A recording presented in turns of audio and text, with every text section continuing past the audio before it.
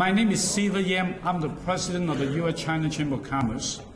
And on behalf of the U.S.-China Chamber of Commerce, the Japan-American Society in Chicago, I would like to welcome you to the first ever U.S.-China-Japan Automotive Conference. A couple of weeks ago, I received a lot of phone calls. People asked me, given the state of the economy, which is very challenging, is the conference going to be on? I told them absolutely the conference will be on. If we play American football under all circumstances except lightning, why won't we do the conference? That is the attitude that makes United States, China, Japan so special. The three countries together, they have accounts for almost half of the world economy.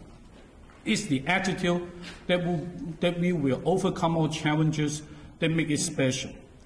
I've been very fortunate to be the president of the U.S.-China Chamber of Commerce for almost 10 years. Along the line, I make a lot of friends, I meet a lot of people. One thing that I have learned, just like the Beijing Olympics, is one world, one dream. We all together, it doesn't matter whether we are Chinese, Japanese, American, you name it. We all share one thing in common, is to work together to make the world a better place to live. So given the fact that the automotive industry is under a very challenging situation, this conference is very timely because it gives us an opportunity to sit down, to evaluate all the options, and to work together to make this industry come back again and make this economy going again. So I think this conference is very important, very timely. So I would like to compliment all of you for taking this initiative to come here to sit down so that we can make the world a better place to live. So I would like to show a deep appreciation. I have two other co-chairs. While few of us are getting the limelight, there are some people that I would like to show a deep appreciation. It's Mr. Kohei Kawashima and also both of them, they work behind the scenes to make this event happen. And all the staff at the American-Japan Society in Chicago, they have put a lot of effort. And also my staff, Juliana Sija, Ken, John Clark, they have all worked very hard to make this event happen. So let's give them a big applause for their effort.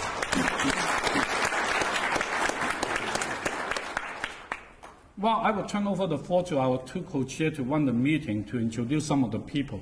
I would like to show my deep appreciation to our friends who came all the way from China. From Thailand, the mayor of Thailand, Shadon, have been a good friend.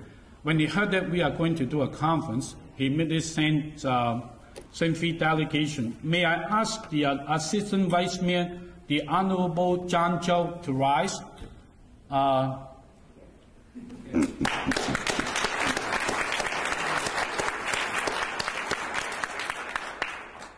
hope you will take the opportunity to meet with him and meet some other delegations because they are the people that you can do a lot of business with. And China automotive industry has grown at a compounded annual rate of 22%, even in the last few years. Just in last month, China recorded one of the largest trade surplus, and the foreign reserve is approaching $2 trillion. So I hope you will take the opportunity to do that. And I would also like to introduce the Vice Chairman of Brilliance Auto, the fifth largest car company in China, the Honorable He Guwa.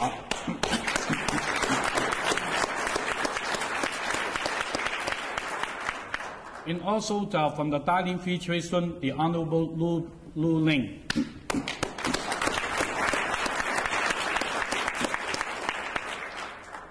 Also from Changzhou, representing the Mayor Teddy Lee. Teddy?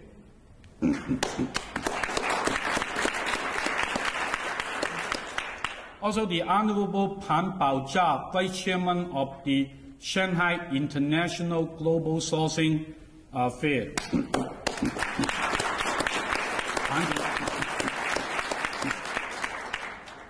And also the Mr. Zhao Jinfa. He is the chairman of a logistics company. He had just invested 6.5 billion RMB, equal to $900 million in Hangzhou.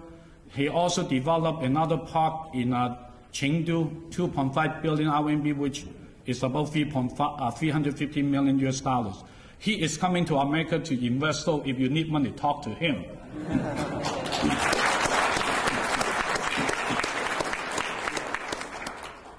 So, and I want to mention that the Honorable Ho Fu-hwa, Vice Chairman of Brilliant Auto, he had to leave tonight to go to Houston because Houston Rocket had invested $100 million in his company. And he is going to play basketball with Yao Ming. He's going to be the center. He's going to dunk the ball over Yao Ming tomorrow. So now, and I would like to turn over the floor to my two co-chairs, Dennis Cornell and also the chairman from Japan American Society. Thank you.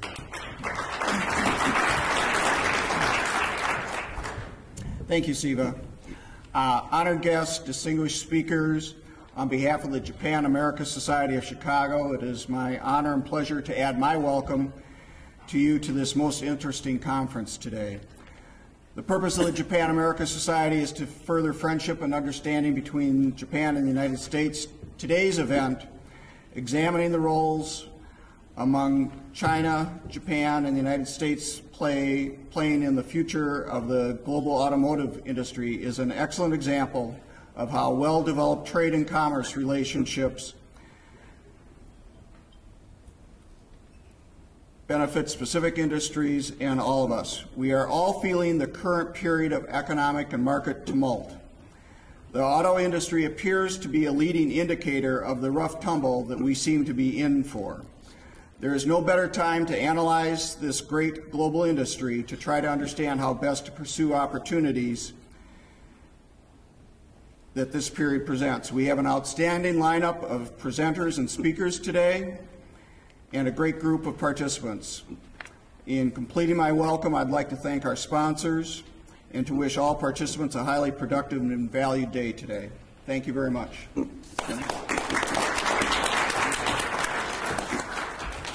And thank you very much, Ed. I would also like to take this opportunity to thank our corporate sponsor, Navy Star. They have been a member for the U.S.-China Chamber of Commerce for many years, and we are very grateful that they have been a good supporter.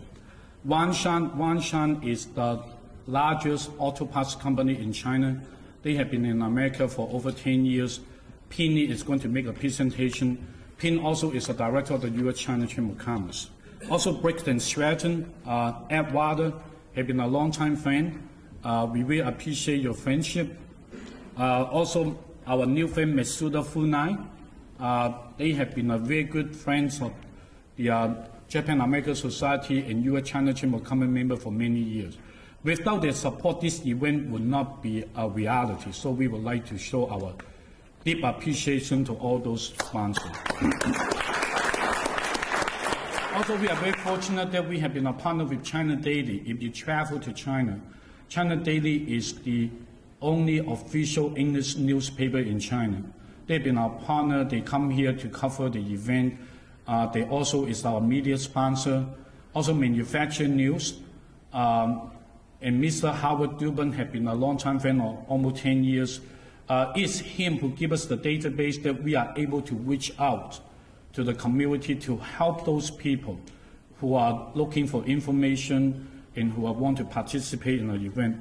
Also, the Chicago Shimo, which is the local Japanese newspaper, and they have been good friends, and we appreciate that.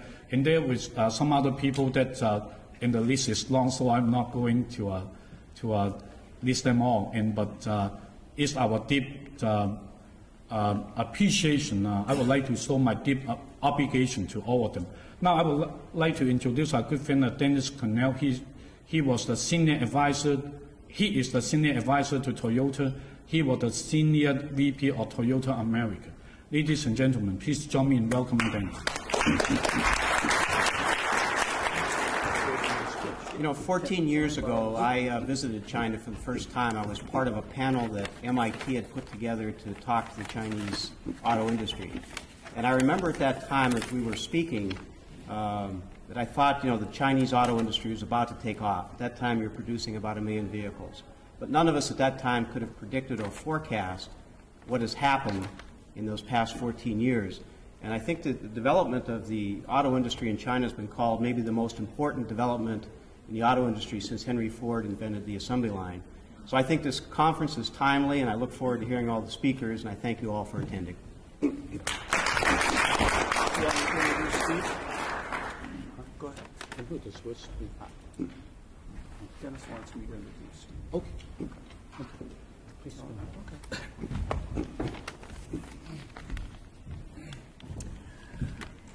I think we're going to get right into our conference presenters, and I think we're starting off with a great leadoff hitter with Steve Sturm from Toyota, Vice President for Strategic Research and Planning and Corporate Communications for Toyota Motor North America. I cannot think of a more perfect individual to set the agenda for the day than Steve Sturm from his position with Toyota and his strategic research for this North American market. Please join me in welcoming Steve Sturm.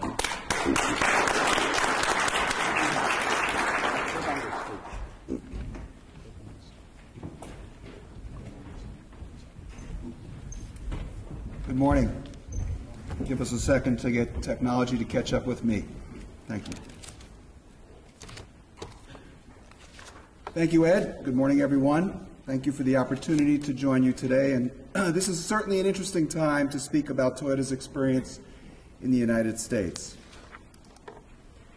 We're all very much aware of the economic difficulties in the U.S. and throughout the global economy. And the auto industry, like most others, is facing some real challenges today. We're seeing an industry sales at their lowest level since the early 1990s. Customers are pulling off big purchases until uncertainty fades away. But despite the gloomy news, we do believe the U.S. auto industry will get past this rough patch.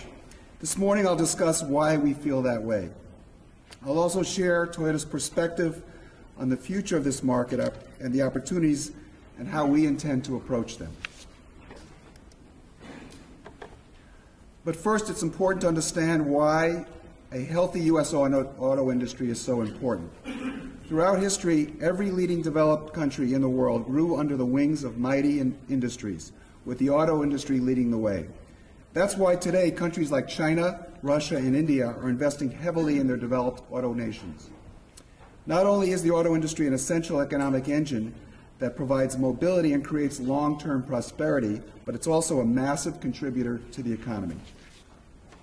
For instance, it's the country's largest manufacturing industry, responsible for 1 out of every 10 U.S. jobs. It provides jobs in every state of the Union. It generates 4% of the nation's GDP.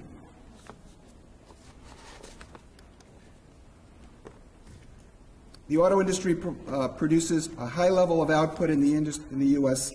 other than any other industry, 73% of the growth from 1990 to 2003. And spends more than any other in R&D, $15.2 billion. The U.S. automakers are among the largest purchasers of aluminum, copper, iron, lead, plastics, rubber, textiles, vinyl, steel, and computer chips. And my favorite, half of the top 10 companies in Fortune 500 and the Global 500 are either automakers or support this industry. That said, we are confident that a brighter future is ahead for our industry. The best way to describe our future is optimistic, but at the same time, we are realistic. We're all hoping for a recovery that would look like a V, meaning the market has gone down and will rebound fairly quickly. But instead, we think the recovery will be more like the Nike swoosh, gently going down quickly, but recovering more slowly, with some recovery in 2009 and steady progress in 2010, as the economic fundamentals recover solid footing. Here's why we think the industry's long-term outlook is looking up.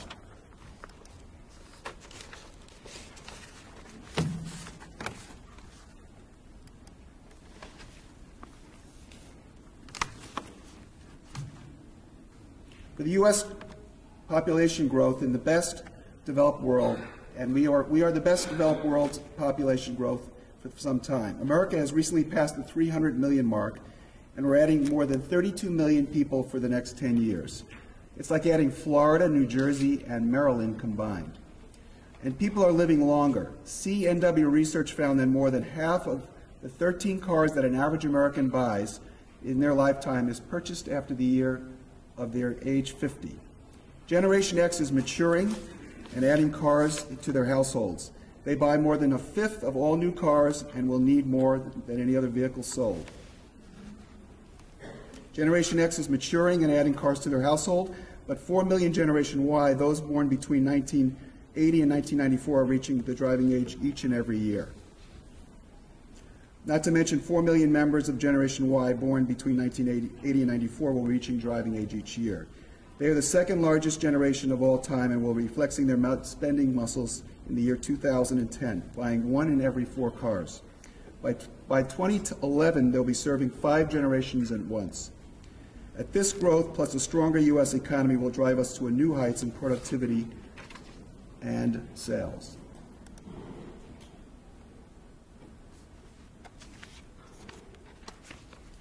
Before I discuss how Toyota is planning the future, let me give you some background on our operations. We today employ over 300,000 people and operations around the world. We sell to vehicles in over 170 countries, and last year we sold 9.3 million vehicles globally. We've come a long way in the U.S., where we begun operations just 50 years ago. Last year, we had our 12th consecutive year of record sales, selling 2.6 million vehicles in the U.S., and today we're recognized as one of the most respected companies, but we're not standing still. We're positioned to continued growth in the U.S. as the market rebounds in the year 2010. We're optimistic because we're continuing to see growth of purchase considerations for the Toyota brands. We have fresh products in several of automotive markets' sweet spots, and we're stressing consumer loyalty, retention, advocacy in every market segment we participate in. We're also focusing on Toyota's reputation for QDR, quality, dependability, and reliability, as well as our leadership in fuel economy and environmental technology. And we're continuing to invest in North America. That's because we believe that in every market, whether it's China or the U.S., localization is best, not just for our customers, but for the communities where we do business. Toyota has over 30 facilities located across North America, and we employ more than 43,000 Americans. And our investment in North America totals $21.5 billion. We've just opened our new $187 million engineering and safety test facility in York Township, Michigan. Early this year, we announced plans to establish the Toyota Research Institute in North America. We plan to spend $100 million during the next 4 years for advanced research on engineering, safety, environmental solutions, and mobility infrastructure. And we have 2 new plants under construction. Our second Canadian plant in Woodstock, Ontario will open next month, where we will build a RAV4. And as I mentioned, we're building the Prius at our new Mississippi plant beginning in 2010 at an investment of $1.3 billion. So we're truly committed to this market for the long term. Back to our investments in great vehicle lineup, we have tremendous hardworking associates and a very strong dealer network. Toyota and Lexus dealers lead in sales per outlet and are among the most profitable in the industry. That's very important because at the time when some automakers are cutting dealers, ours are investing in better facilities, better training to improve customer care, and build brand loyalty for future sales. Specifically, Toyota and Lexus dealers are collectively investing $3 billion of their own money during the next 2 years to expand and improve their dealerships and their service. And that's in addition to the $3+ billion they've already invested over the past 3 years. With regards to products and looking ahead, we see growth opportunities in several areas. These include youth, trucks, affluent consumers, and hybrids. Today I'll talk about 2 of these markets, the youth and hybrids. Let's take a look at the youth market. It's 62 million drivers under the age of 35 years old. It's hard to believe, but this month marks our 5th anniversary of Scion, which is targeted right at the youth market. It's been a great 5 years, and Scion continues to be a vital part of our business and our future. During this time, Scion has successfully served as a laboratory for experimentation and is attracting a new customer to Toyota and will serve as a foundation for our future growth. That's important since there are 4 million Generation Y consumers reaching the driving age each and every year. By the year 2010, there will be 20 million Generation Y drivers, and Scion will be helping capture many of these to our franchise. In fact, 72% of Scion owners are first-time owners to the Toyota franchise. Scion is also acting as a strong outflow to the Toyota brand. More than 8 out of 10 replacement vehicles for Scion so far have been trading up for Toyota vehicles. As the median age of Scion drivers is 33 years old, our non-traditional grassroots marketing is definitely working to reach this target audience. Scion is more than a brand, it's a community where consumers have a big say in the direction of the brand. Now, along with Scion, we're focusing on more mainstream Toyota vehicles for youth as well. Our all-new Corolla and Matrix, which are made in North America, are sportier than ever and offer performance models. In addition, the Tacoma is still highly popular with young buyers, and Yaris continues to attract young first-time owners. Then there is the story of our hybrids. You may not remember, but Toyota began selling hybrids 8 years ago with the Prius, when gas was $1 a gallon. Some of our competition scoffed at the notion then, and that's not the case, as you know, anymore. Today, Toyota has sold over 1.5 million hybrid vehicles worldwide.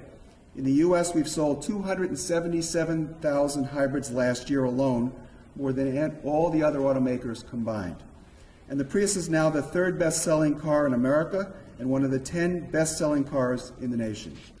Globally, we estimate Prius sales combined have saved over 452 million gallons of gasoline and have kept more than 4.5 million tons of carbon dioxide out of the atmosphere. Today, we offer 6 hybrid models in the U.S. 12% of U.S. sales are hybrids, and we've sold over 80% of all hybrids in America. At next year's Detroit Auto Show, we'll stage the world premiere of 2 new dedicated hybrids, the 3rd generation Prius and an all-new Lexus hybrid. In addition, by 2009, Toyota will deliver a significant fleet of plug-in hybrid vehicles powered by lithium-ion batteries to a wide variety of global commercial customers, with many coming to the U.S. Hybrids will remain the core technology for all our future powertrains, but they are just the beginning. We have some very aggressive R&D efforts underway. Toyota, on average, is spending nearly $1 million an hour on research and development to bring the world's cars that are better, cleaner, safer, and more fun to drive. We're developing several promising technologies that deliver high-end fuel economy and lower emissions, including expanding production of our hybrid batteries and reducing their costs, and accelerating R&D of our small electric vehicles and fuel cells. Another trend that we're seeing in this market is, and we cannot ignore, is that of corporate social responsibility. While it has always been a priority for us, to be honest, we were surprised on how far the needle has moved ahead over the years. Consumers are demanding a new approach from companies in general. They are demanding that companies do the right thing by society. They want automakers to focus on the environment and reduce their environmental footprint. Hybrids and alternative technology vehicles are a nice start, but consumers also want to know that companies have responsible business practices. So we're constantly working to reduce our vehicles' impact across the entire life cycle. This includes everything from design and engineering to manufacturing to energy usage and disposal. For example, at our manufacturing plants, we're not just focusing on building quality vehicles using the most eco-friendly methods and materials, but also producing as little waste as possible from the plants themselves. Our U.S. plants have achieved zero landfill status, which means no waste goes into landfills. We accomplish this by reducing energy consumption, raw material usage, and recycling virtually every material in the plant. We even compost food from our cafeterias. Our new Mississippi plant is a great example of our vision of a sustainable plant. It will feature renewable energy and improving recycled methods. It will also be surrounded by a new 100-acre nature preserve. We also support organizations that promote environmental education and conservation. We recently partnered with the National Audubon Society to launch Together Green, a multi-million-dollar program which funds conservation projects, environmental education, and other volunteer opportunities across the U.S. We also have a long-term relationship with the National Arbor Day Foundation and the National Parks Foundation to support their initiatives, just to name a few. Because CSR is such a high priority, we have placed a renewable emphasis on telling our story through corporate advertising. One of the most recent campaigns illustrates how Toyota constantly challenges itself by asking tough questions and asking why not in everything that we do. For example, can you make an impact by making none at all? Why not? The ad provides examples of Toyota's commitment to sustainability in everything that we do. Campaigns like Why Not will increasingly play a role in our overall marketing efforts in the years to come. Well, we've covered a lot of ground in a very short time this morning, so let me summarize my key points. Despite the difficulties we face this year, we're optimistic about the long-term future of the auto market. Why? Because the demographics that drive our business so strongly favor its health and growth. We're redoubling our emphasis on quality, we're improving our retail customer experience, we're also leveraging industry-leading brand loyalty. We're working on new ways to attract young buyers and buyers to our brands. And we're planning our future with some great new products. And at the same time, we're continuing to focus on the environment and on CSR. We firmly believe when the market rebounds, we'll have the right products, the right strategies, and the right people to continue strong growth in North America. Thank you very much for your interest.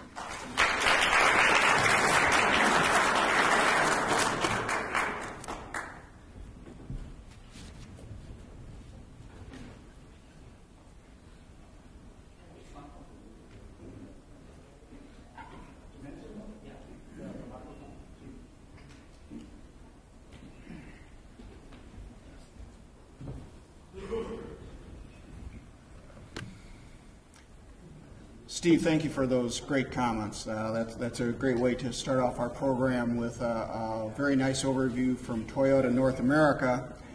And I think as a response to that, coming with Daryl Hazel, Senior Vice President of Ford Motor and President of Ford Customer Service Division, should give us a great overview for a North American automobile company and some of the changes that they have in the works there and plans that we can expect in the near future.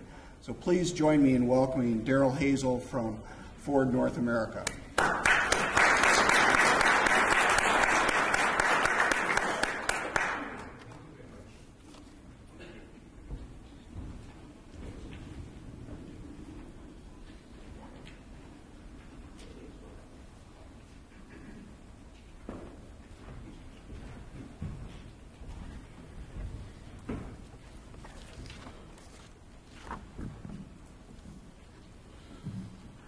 Good morning, everyone.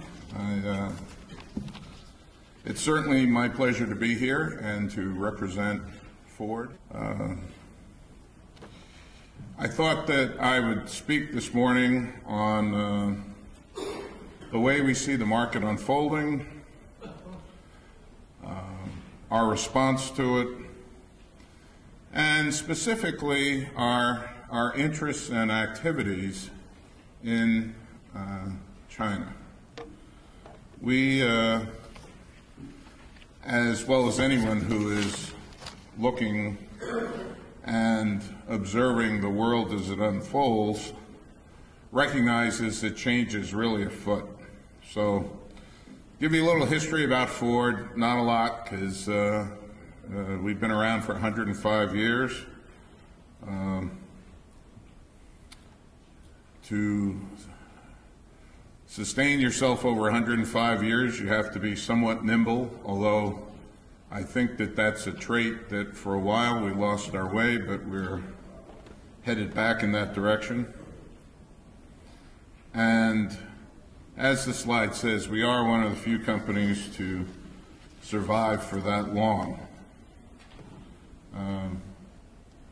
Part of the evolution of Ford has been certainly that we do have a global presence, but it's only recently that we've started to move in the direction of becoming a unified global company. We had a lot of separate organizations around the world, and in simple, straightforward optimization theory, we optimize the parts, which, as those of you who study that would know, means you do not optimize the whole. So we are now moving toward, in part because it's an economic necessity, but it's also the smart thing to do. We're moving toward optimizing the whole. We're leveraging the power of all our different businesses, and we're working on finding the best parts and vehicle solutions throughout the world.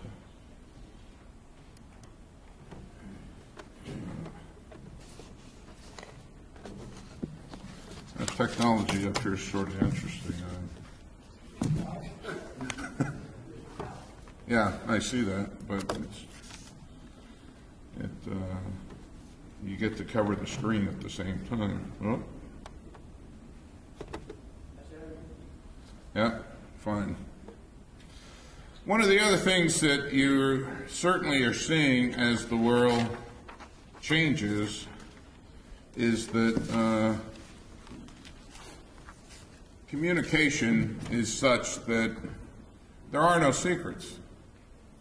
Things that are good, things that are bad, certainly are instantaneous in their communication. And this too augurs for why you want to have as global and interdependent an organization as possible.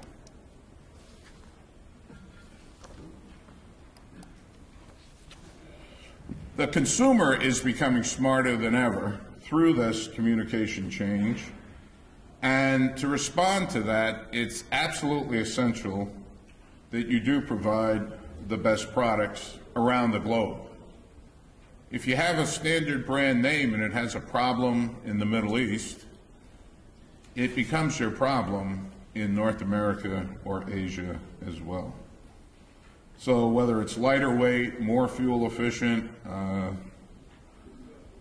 responsibility, as Toyota spoke about, for environmental issues, safe working conditions, all these things around the globe matter to everybody because, as the conference started out by saying, part of the purpose of being in business is to better everyone's existence, not just the business organization.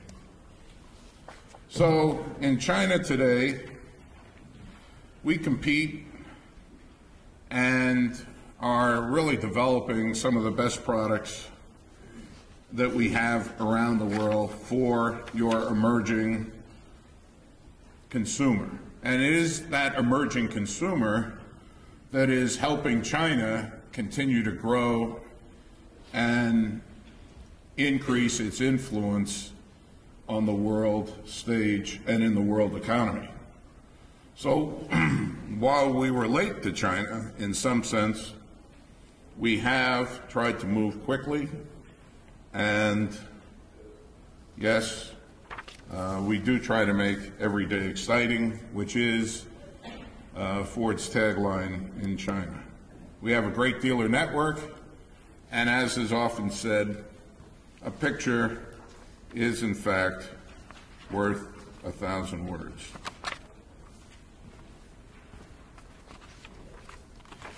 We also have great dealers, and their commitment to providing outstanding service to their customers is in part evidenced by this very contemporary, modern facility. And my experts tell me that the pylon says, drive the Ford Fiesta and go World Cup in the Paris final. So marketing makes an appearance globally. So in China today, we do provide state-of-the-art technology in car designs. The Nanjing assembly plant contains both advanced Ford and Mazda technology. The Nanjing engine plant, clearly state-of-the-art. And the Tianjin assembly plant is something anybody would be proud to be associated with.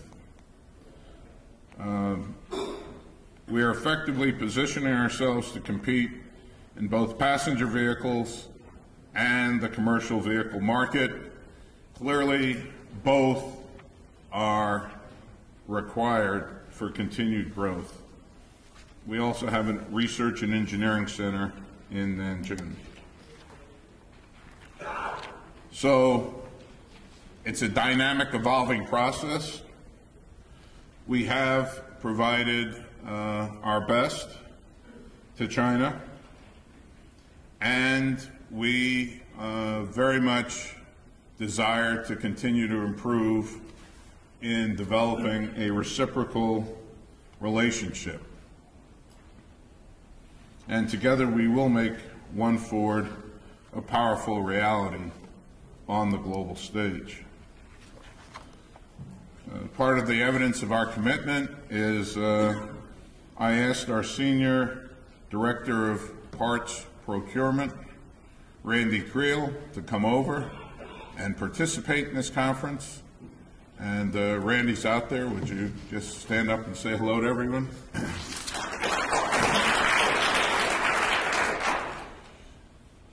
Randy has lived in China since 2005. I believe some of you know him, and he's certainly interested in getting to know more of you. We are actively working at improving our parts business with you, both for your internal consumption and for export. As you saw in the beginning, I am in the Parts and Service Division, and believe me, we take parts very seriously. And they are the foundation of providing the ongoing satisfaction and maintaining a successful experience with anyone's vehicle. So in summary, I'd just like to say Ford does want to do more business with China and in China. And our commitment is real and sustainable. So I don't know whether there are people who might have questions. And as I said, Randy will be here for the entire conference. I'll be here for a good part of the morning. But we appreciate the opportunity to address the group. And we look forward to the opportunity of getting to know some of you during our breaks. So, thoughts, questions, or? Well, thank you very much. I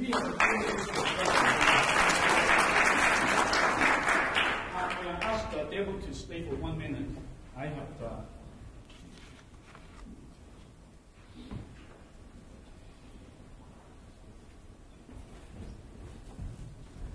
Thank you very much, Daryl. Do we have any question from the floor? If not, I'm going to let Daryl get off the podium.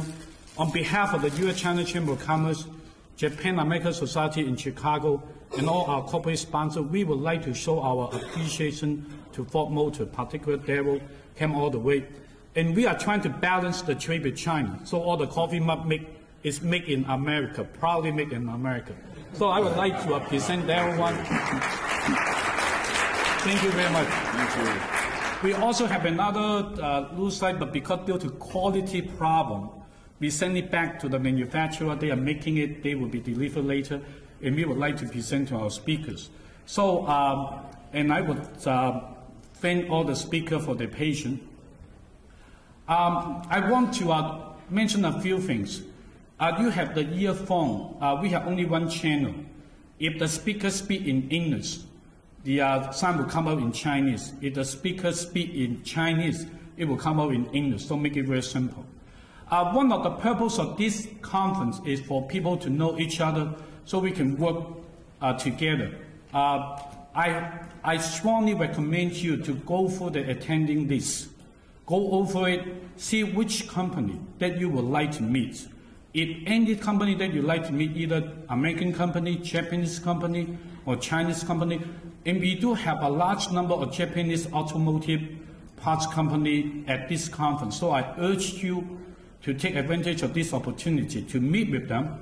And you can go to our front desk, talk to our staff, tell them which person that you want to meet. We will try our best to locate the person and set up the meeting for you.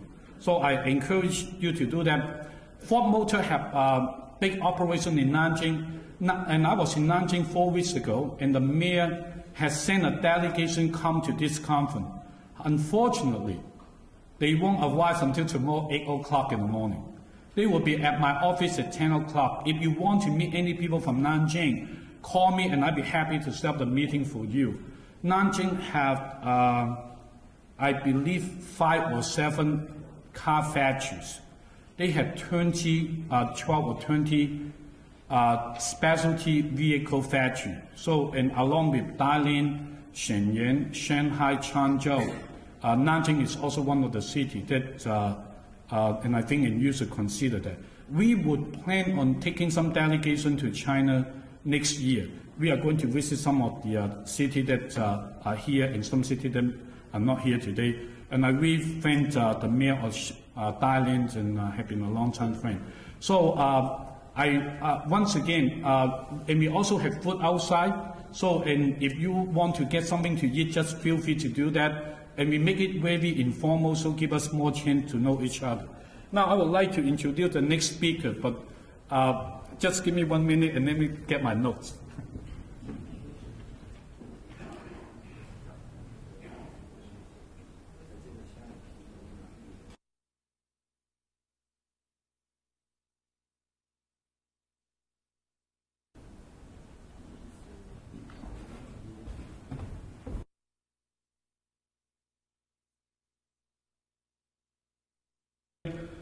Tom have been a speaker at our first U.S.-China Automotive Conference in Detroit about 3 years ago.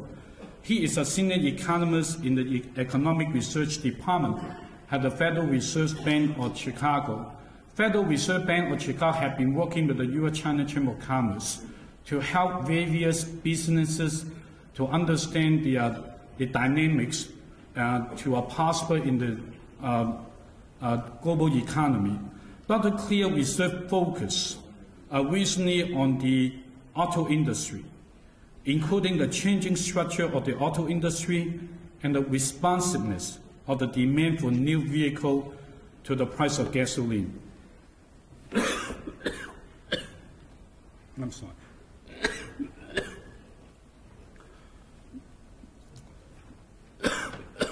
Maybe I need to ask them to help. And Dr. Clear research have been widely published in a large of journals, including the Journal of Regional Study, Journal of Business and Economic Statistics. Thank you very much. You are a gentleman and a scholar. Thank you. If you see, I'm MBA from a university in Germany, and I don't speak German. I don't know how to pronounce the name, but you can check the book and you can see which German university that he graduated from, and you can teach me how to pronounce it. He also got a master's degree from Wayne State University and a PhD from Michigan State University. Ladies and gentlemen, please join me in welcoming Dr. Thomas Clear. He's the senior research economist at the Federal Reserve Bank of Chicago.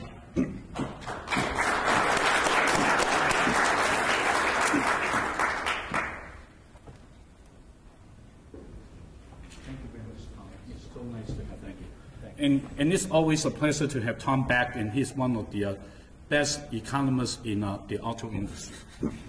All right. Thank you, Siva. Good morning, everybody. It's a pleasure to be here on this wintry-like fall morning in Chicago. Thanks for the kind introduction, Siva. Oh, thank you. Now, you asked me to talk on the topic, is the auto industry under siege? Well, I don't know what to say. Maybe you should go into the forecasting business, Siva. Let's move to the next slide, and that just gives you a sample of the last 2 weeks out of the industry press. And I think that sort of says it, and everybody in the room, I think, knows it too. These are interesting times in the auto industry. You can't pick up the newspaper without finding another story on the latest development. So I figured, instead of ending my talk right here and just answering the question with yes, I'm going to take a step back and look at the developments that we're currently facing in the industry with the question in mind of what is going on here, what can we look at, what can we tell from reading the signs by stepping back and putting it sort of in a more longer term perspective. I'm also going to focus on North America, sort of to complement the discussion information we're receiving on Japan and China today as well. So, so the first point I want to make is that the cycle is back in this industry. To the next slide, please.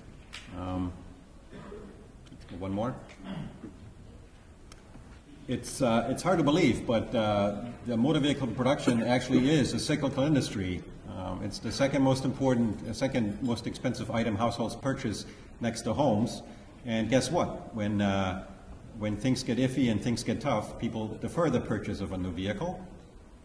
And everybody in regions around the world that are tied to automotive, they know about this. But if you look at this chart, it shows you this is light vehicle sales, that we shrugged off the recession in 2001 from the perspective of the auto sector. There was hardly a breather that this industry took. We breezed right through it. We had 10 plus years of unprecedented light vehicle sales rates. And that's why what's going on right now looks so different, even though it's something that everybody in this industry is familiar with. When things are going really well in the economy, they're going particularly well in auto. And when things are not going well in the economy in general, they're going worse in the auto sector because it's more cyclical than the rest of the economy. The business cycle is back with a vengeance. Light vehicle sales rates have been dropping like a rock, and we're back to where we were in the early 90s, even though we're not anywhere near where we were in the 79 and early 80 recession, as you can see in this chart. So what's driving the current slowdown? It all started with gasoline prices rising. One of the earlier speakers talked about that. And the fast increase forced a shift in the consumer public to smaller vehicles. And then more recently, gasoline prices have sort of become the background story. It's the tighter credit markets and the inability to finance vehicles with the resulting drop in the consumer confidence that have slowed down things considerably. And this chart shows you how the consumer confidence in light vehicle sales in the U.S. have been moving south in lockstep as of late.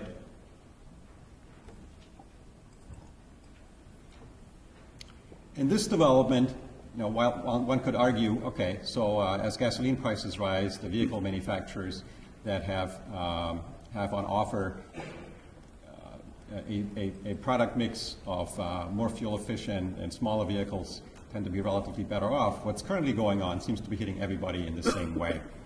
This is the most recent light vehicle sales data from September of this year, and the change here is listing the year-over-year change from September 07 to September 08, and I can't see a pattern here. Everybody has double-digit negative growth rates from a year ago.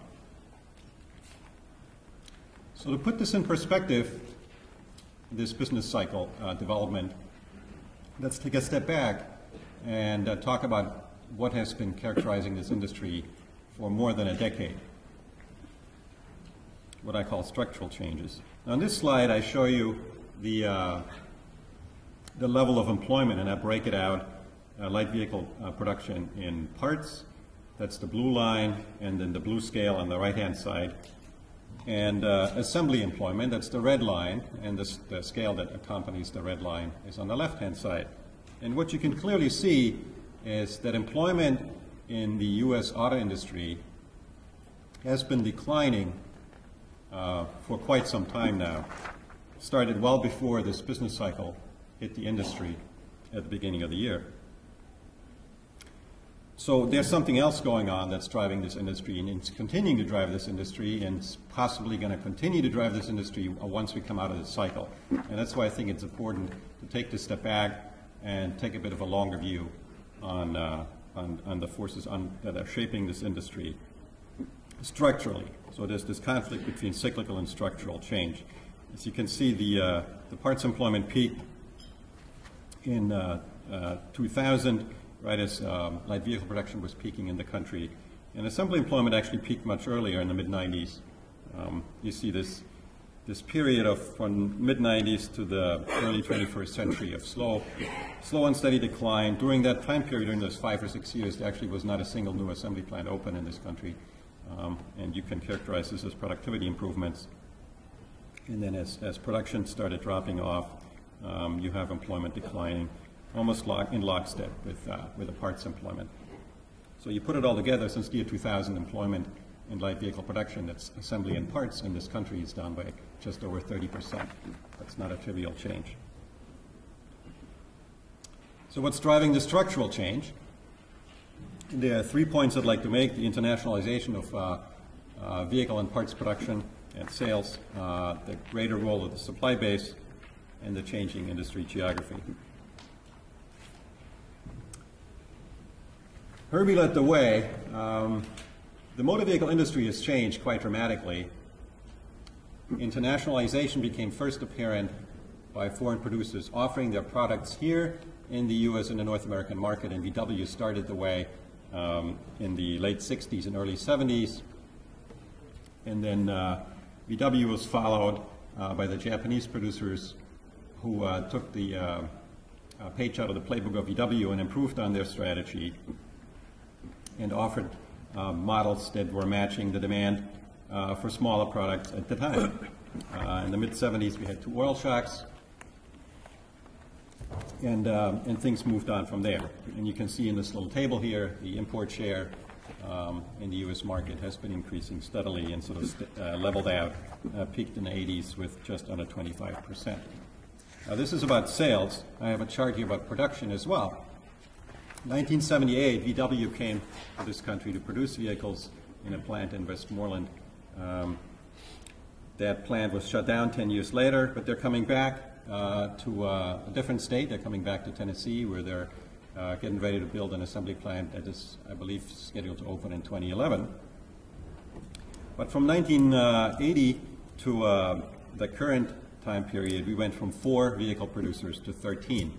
You may wonder, what's the 4th one? There was AMC that was still around in 1980. And now we have 13, including VW, which is coming back after an absence. That's a pretty dramatic change on the home turf of the North American auto industry. And interestingly enough, the arrivals sort of followed the country of origin. The Japanese producers all happened to start producing in the 80s. The Germans, with the exception of VW, BMW and Mercedes, arrived in the 90s, and the Korean producers arrived most recently. The flip side of this globalization, internationalization of the industry at home, is that the traditional domestic producers lost part of the market. Now, this is a chart that covers a lot of ground. It goes back all the way to 1960, and that links back to this factoid of the Beetle being the first major imported vehicle that that entered the market right around that time. The point I want to make, though, and that links this chart back to the job losses in the industry that I pointed out a few slides ago, is if you look at this market share decline, it stabilized in the early 80s. There's a decade where it's essentially flat from the early 80s to the mid-90s, and after that it accelerates and it continues sort of unabated. And that links in back to the structural change that I've pointed out earlier. Next slide, please. So we went from the big three to the big six, and the order varies depending on how sort of a time frame we lay on this. If you just look at the last monthly sales rates, Chrysler actually dropped into sixth position. So then it goes GM, Toyota, Ford, Honda, Chrysler, and Nissan. At the same time, the supply base has become much more international as well. Automotive News, the leading industry weekly, started putting out a list in the year 1994, the 150 largest automotive part suppliers based on North American revenue. And the most recent list they published covers the year 2007. It came out just a couple of months ago. So what you can do is you can go in there and you can group the companies that are reported in the list by where their ultimate headquarters is. And then that's what I've done, and put it in this table. And you see how dramatically the nature of the parts industry has changed as well over this time period. We had 2/3 of the large part suppliers were US-based just in 1994. That's gone down to 60 out of 150. Now you got to keep in mind that that list has sort of the issue that the Fortune 500 list has as well. That is to say, just because you're dropping out of this list doesn't mean you're not necessarily going out of business. You're just not making the cut. If your revenue drops below the rank 150, you're still around. So if you're not in this list anymore, it doesn't necessarily mean you've gone away. European part suppliers that are present in North America doubled in number, and the Asian part suppliers tripled. So even at your home turf, if you're in the parts business, the industry has changed quite dramatically. At the same time, the structure of the industry has changed, and we're going to hear a lot more about this probably following the break, where we have a great supplier panel coming up on the program. In the olden days, we talked about the history of Ford Motor Company. When Henry Ford was around, he wanted to control the entire supply chain. He had lumber operations in the UP, rubber plantations in Central America. If you go to the Rouge assembly plant to River Rouge, there's a steel plant right next door. That's still there. That's now owned by a Russian steel company. But the whole supply chain, he wanted to be within his corporate empire because control was the big issue. He didn't want to be surprised by something not being delivered and not being available. Well, that whole part of the industry has changed rather dramatically. Outsourcing is the nature of the game and has been for a couple of decades now. And when you look where the jobs and the value added, how they are distributed, you have one. For every assembly job, there are now 4 jobs in the parts sector, and over 70% of the value added of the vehicle comes from outside the corporate structure of the assembly companies.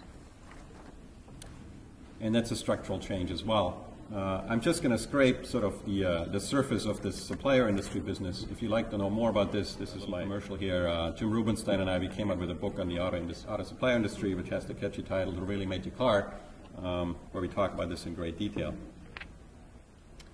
Next slide, please. Sorry.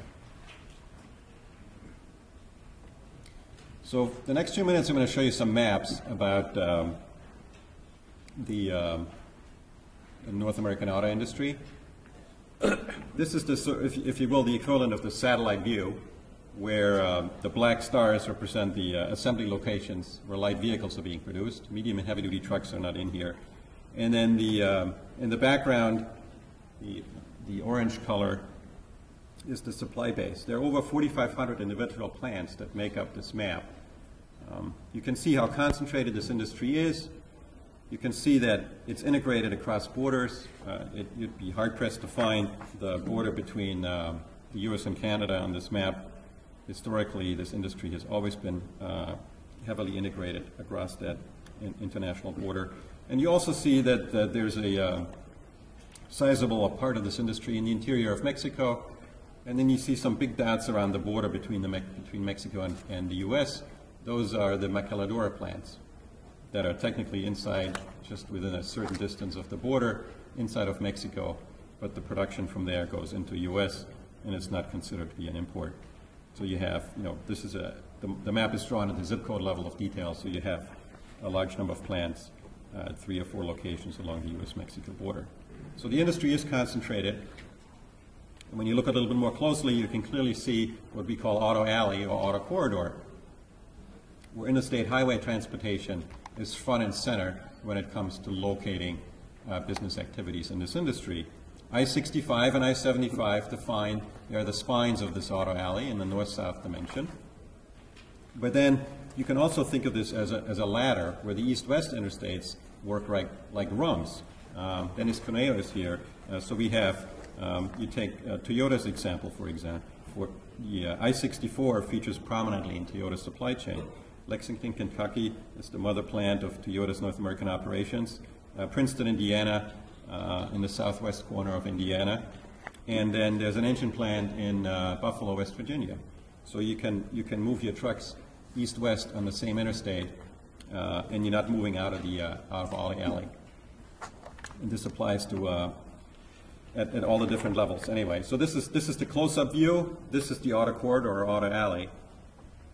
And you see the importance of transportation. You see the importance of co-location. If you're in the supplier business, the nature of the game is, with few exceptions, you like to be in a spot where you can deliver to multiple assembly plants, most likely representing different companies from one location. You don't want to dedicate your business to one particular customer. And being concentrated like that allows you to do this. Now, when you take this auto region and you slice it by the dimension of who is assembling vehicles in what location, that is to say, which of these assembly companies are North American, which ones are foreign, you find some interesting distinction.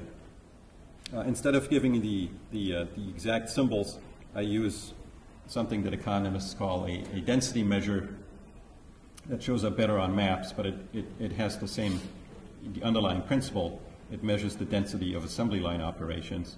And on the left-hand side panel of this slide, you see where the Detroit 3 company's assembly operations are currently located with a forward-looking perspective. I call this 2008 plus because this map incorporates all announced plant closures.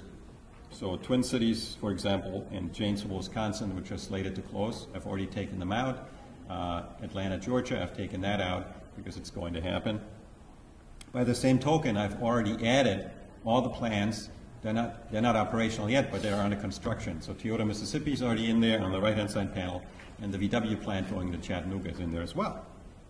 And what's interesting to me about this is that there's some overlap, but they're also quite different from one another. And this difference in geography of the industry with a shifting market share has been an ongoing structural change that's affecting the location and fortunes of the supply base in this industry. And let's focus on the suppliers a little more. When you take these plant records and you put them on a map, here's how they cluster. Auto alley matters to the supply base at least as much as to the assemblers. And I can do a similar exercise for the supply base then. I can ask the data which of these plants is part of a company whose headquarters are in North America, and then I'm going to color them in green and call them domestic, and which of the supplier motor vehicle parts plants are part of companies where the ultimate headquarters is outside of North America, and I'm going to color them in what looks like purple here. And you see that there's a north-south separation, which of course makes sense because foreign suppliers tended to come to this country primarily serving the assembly companies that they followed and then started expanding their business from then. But you still see this geographic separation in the locations. And the final map I'm showing you here, when you put this all together and you look at this auto industry and its geography in this country, and the importance of supply chains and just-in-time delivery, what the database allows me to do, it allows me to link individual suppliers and their assembly customers. And I've done this here for the example of Toyota. The center of these circles is the Georgetown plant in Kentucky. And then when you draw, what I do is I envelope each of the 25 closest percent of the supply base by distance to Kentucky.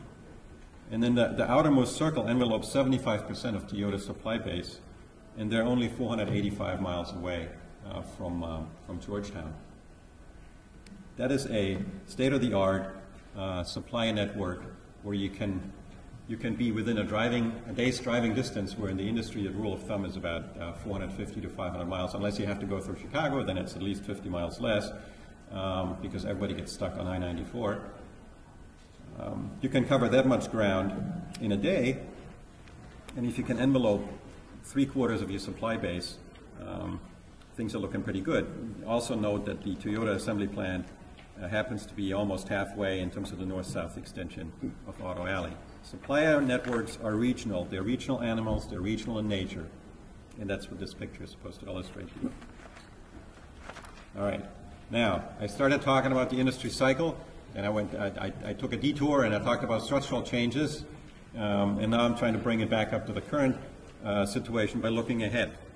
What are the challenges that this industry is facing that we know are going to be around once this cycle blows over? Well, we know that the CAFE regulations have been tightened. That's already become law. It's almost a year ago when the energy bill was passed. We're going up by 2020 to the new average of 35 miles per gallon. We're still working on the details and writing the final rules in terms of exactly how this is being measured, and we're anxiously awaiting that. Second point is what's going to happen to the price of gasoline. Data can only look backwards, and what we see here is that we had this long-lasting and fast-paced increase over 5 years that peaked just about 2 months ago, and now as we drive wherever we go, we see every day the price of gasoline is falling. So the big question going forward, of course, is what's going to happen? Where's the price of gasoline going to be 2 or 5 years from now? Will it be hovering around $3? Is it going to go down below $2? These things matter immensely if you're in the business of selling and designing vehicles where you have lead times of up to 4 years, committing large amounts of capital, and trying to come up with a mix of products that consumers demand 4 years down the road. Will small vehicles remain as attractive as they are today, where the Prius outsells the Ford Explorer and the Mini Cooper outsells the Hummer H3 by noticeable margins? To summarize, we have the business cycle hitting this industry right now very hard. Housing weakness and credit issues are affecting everybody in this industry, parts suppliers and car makers as well. But let's not forget that there are structural trends going on in this industry that, as far as we can tell, are currently just being put on the back burner. There are regional effects of changes in this industry that have been particularly felt in the state of Michigan, which has almost lost half the jobs of the industry since the year 2000. And we have to be aware of these possibilities of structural changes in demand because of rising fuel prices, and we know for sure that the increase in the CAFE standards has to be met one way or the other. And there's people that argue the low-hanging fruit has already been picked when the first set of CAFE rules was introduced. These are very dynamic and turbulent times. We have all kinds of things that are being tried on the powertrain side, ranging from hybrid vehicles to ultra-low emission internal combustion engines to fuel cell vehicles. So at this point, it's anybody's game. These are interesting times, and we'll have to see which way the industries are going, but these challenges are not going away. Thank you very much.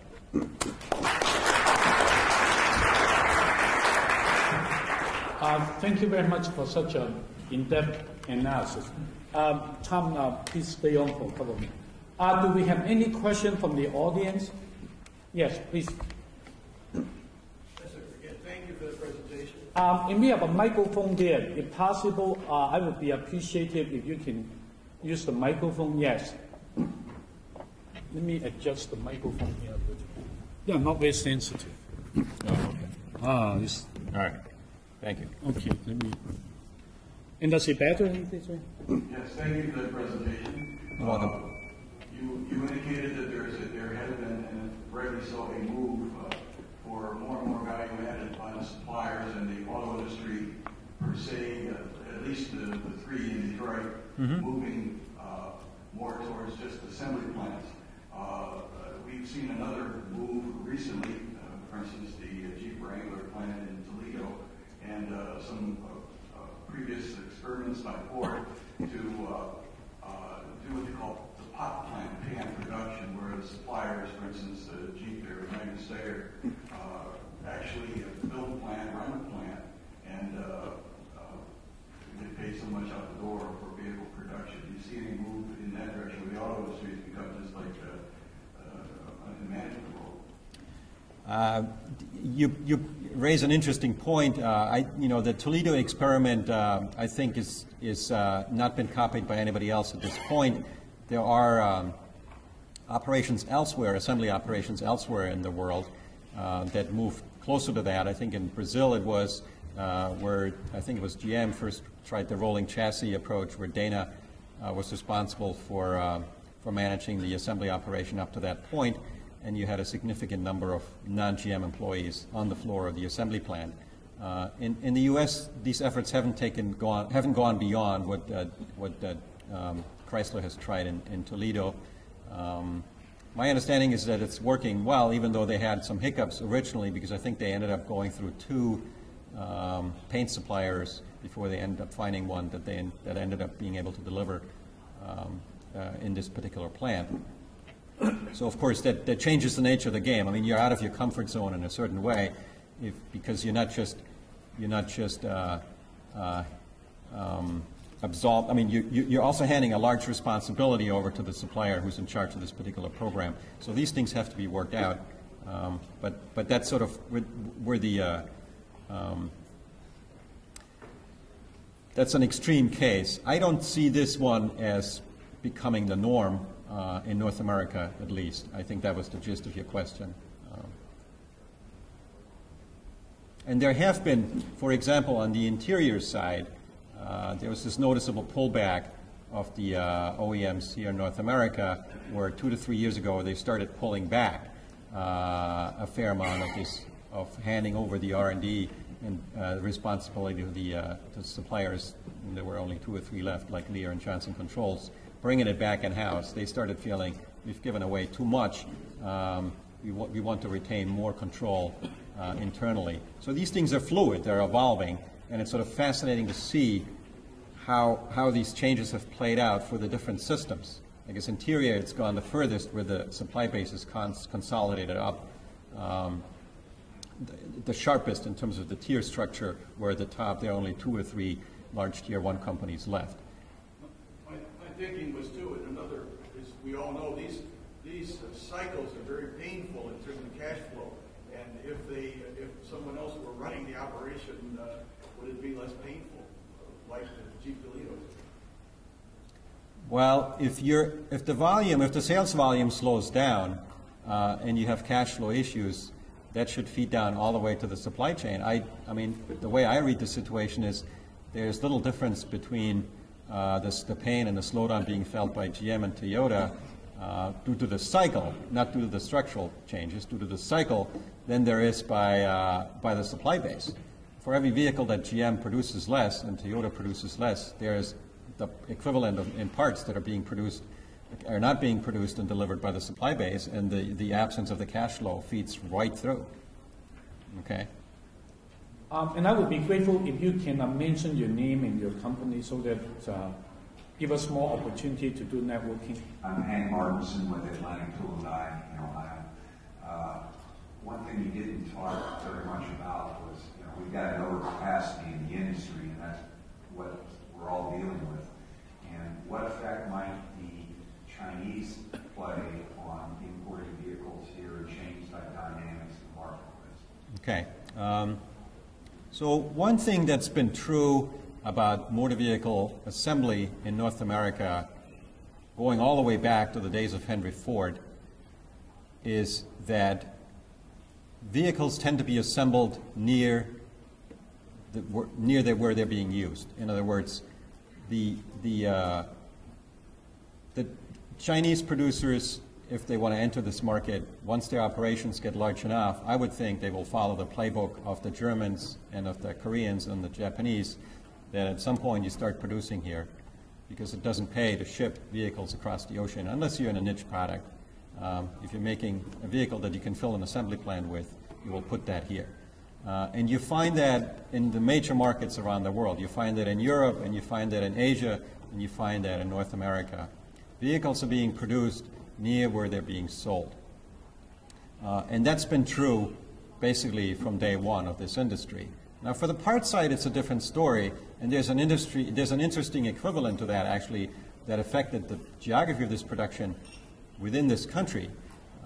When the market for vehicles took off in Henry Ford's days in the 20s and 30s, they faced the problem of having to build multiple assembly plants. And the question was, where are we going to put them? There wasn't an auto alley around at this point. Nobody talked about the auto corridor. And the question they faced is, are we going to put them all in the Midwest or not? If they would have put them all in the Midwest, they would have had to ship the product to wherever the demand is, which happened to be all across the country. So what they decided to do is I forget the name of the guy, but one of Henry Ford's administrators was responsible for the supply chain, and they figured out that it's a lot more effective to load parts into train cars because you don't transport as much air as if you put a finished vehicle in there. So they decided to build assembly branch plants all near the centers of demand. So they went to the coasts. The legacy of these plants just started disappearing in the early 80s, and they're almost exclusively all gone. There's one plant left on the East Coast, and there's one plant left on the West Coast. There used to be about a dozen on both coasts in the 50s and 60s. So what they ended up doing is they built assembly plants near the centers of demand. The parts industry stayed in the Midwest, and the parts were shipped to these assembly plants. That's an example at a national scale to illustrate my point that I'm pretty confident to say that motor vehicle assembly is not going to leave this country in major chunks. When you go to the parts side, though, it's a different story. And I didn't bring the slides, but you can go back and look at the history of where motor vehicle parts are coming from and the level of motor vehicle parts to the U.S., and that has been on a steady upward trend over at least 15 to 20 years. And they're coming from all over the world, depending on what type of system you're looking at and what kind of parts. I mean, some of these supply chains, they reach all the way to Singapore. I mean, it's small electronic parts, you put them on an airplane. It's small weight and high value. So as foreign producers come to this region, what's happened in the past, and I think what's going to continue to happen, is if their volume increases, they will start producing here. And do we have any questions on the floor? Let me ask you, Tom, Watson is the brilliance.